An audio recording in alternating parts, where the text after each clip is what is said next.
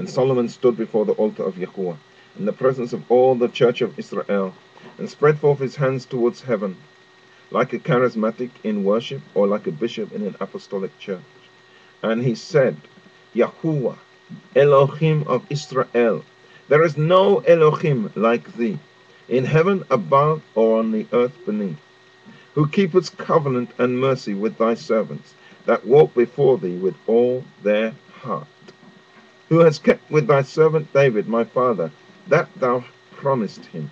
Thou spakest also with thy mouth, and hast fulfilled it with thine hand, as it is this day.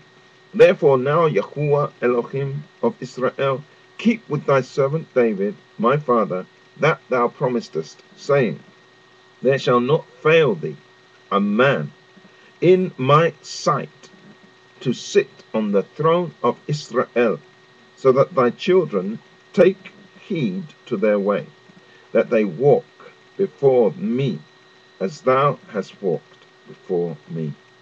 And now, O Elohim of Israel, let thy word, I pray thee, be verified which thou spakest unto thy servant David. And Solomon did pray for there to be a line of descendants of King David to sit on the throne of Israel, generation to generation, even unto perpetuity. And kings, sons of David, followed Solomon's prayer. Rehoboam, Abijah, Asa, Yehoshaphat, Yahuram, Ahaziah, Joash, Amaziah, Uzziah, Jotham, Achaz, Hezekiah, Manasseh, Ammon, Yoshiyahu, Yahoahaz, who was deported to Egypt. And from this point, kings are appointed and deposed by Gentile powers. Yahoiakim, Eliakim, by Pharaoh, removed by Nebuchadnezzar. Yahoiakim, from whom Zerubbabel, the first governor after the restoration of the captivity. Zedekiah, until 586 BC. And here ended the first phase of the rule of the kings of the house of David. These were all sons of David, and they ruled successively except for a 6-year break at Ahaziah, when his mother, daughter of Omri, king of Israel in the north, ruled illegitimately, her name being Atalyahu. And the period of their rule was 931 BC to 586 BC, 341 years. 345 years. The complete period of Davidic rule being 425 years. And the purpose of their seating was so that the sons of David would take heed of their way and walk before Yahuwah as David did, doing righteousness and justice. That is, he was a man after Yahuwah's heart, and inquired after Yahuwah for almost every major decision. And when he was found wanting, he immediately repented, accepted Yahuwah's judgment on his case, all the while praising and giving glory to Yahuwah. He desired Yahuwah's kingdom and glory, and intended to build Yahuwah's house. He was a man who did justice in his communities, and walked in righteousness, which is by faith. And his sins were not counted against him. And he said himself, Blessed is he whose transgression is forgiven, whose sin is covered. Blessed is the man unto whom Yahuwah imputeth not iniquity. He loved the name of Yahuwah, and he used it in praise and thanksgiving and remembrance, and would not serve a strange Elohim, nor a strange name, as he said himself in the 16th Psalm. O my soul, thou hast said unto Yahuwah, Thou art my Lord. My goodness extendeth not to thee, but to the saints that are in the earth, and to the excellent, in whom is my delight. Their sorrows are multiplied that hasten after another. That drink offerings of blood will I not offer, nor take up their name on my lips. Yahuwah is the portion of mine inheritance and of my cup. Yahuwah was David's Elohim, and there was no substituting of the name.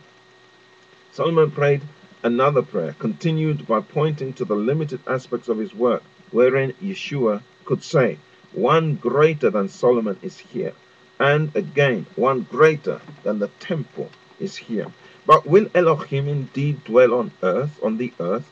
Behold, the heaven and the heaven of heavens cannot contain thee, how much less this house that I have built? Yet have thou respect unto the prayer of thy servant, and to his supplication. O Yahuwah my Elohim, to hearken unto the cry and to the prayer which thy servant prayeth before thee today, that thine eyes may be open toward this house night and day, even toward the place of which thou hast said, My name shall be there.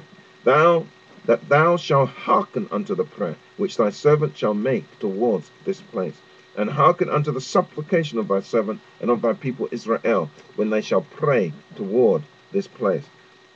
And we see that the name would dwell in the place, and hence Israel would pray towards it, and Yahuwah would hear their prayer and answer it. This prayer was prayed on about the 26th of September 971 BC, and it was during Sukkot.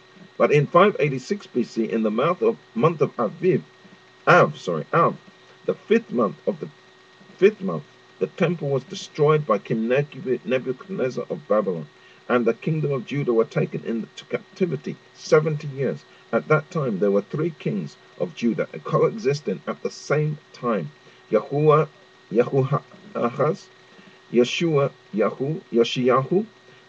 was son of Yoshiyahu. Yahu-Ahaz, son of Yoshiyahu, was imprisoned in Egypt by Pharaoh Necho. Thus one line of David went to Egypt, and his brother Eliakim was placed on the throne by Pharaoh Necho and remained Yahu-Akim.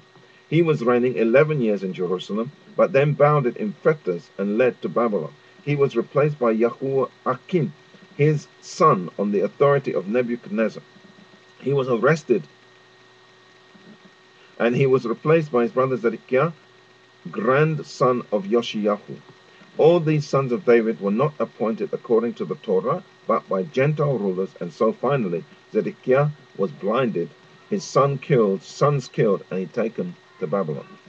Yahu-Akim, Yahu-Ahaz, and Zedekiah were all anointed kings of Judah and sat on the throne and lived as kings at the same time.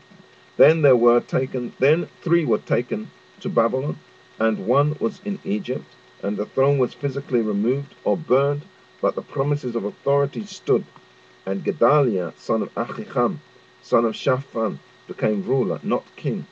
Hence the rule of Babylon succeeded the rule of David in Zion, and no one cared for Zion. Hallelujah. That was from my book, Zion. Amen.